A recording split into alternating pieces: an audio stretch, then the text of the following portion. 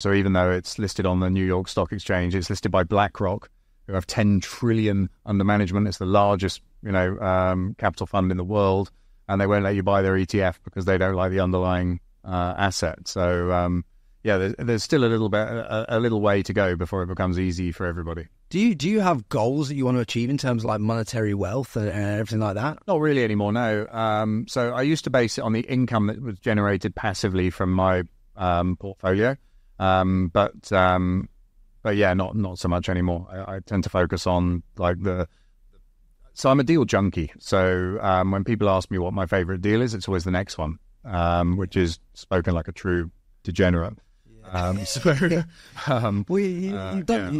get really excited about the next thing that I'm working on, basically. One of your last deals, correct me if I'm wrong, was a 210 million roll up of a company onto the stock exchange. Paris Stock Exchange, yeah. Yeah. I mean, the deals are getting bigger. And so what's the next one going to be, like 500 million or? Yeah, I don't necessarily predicate it on the value. Actually, the next one is about 260 million. That's a live streaming business that we're looking to take public, and then we have a roll up in the sports media space that could be about the same sort of size, and that's a really exciting project. And sports media is super hot at the moment with Liberty buying Formula One and lots of stuff happening in that space. And Saudi really getting involved. They've created a $57 billion fund specifically for sports media.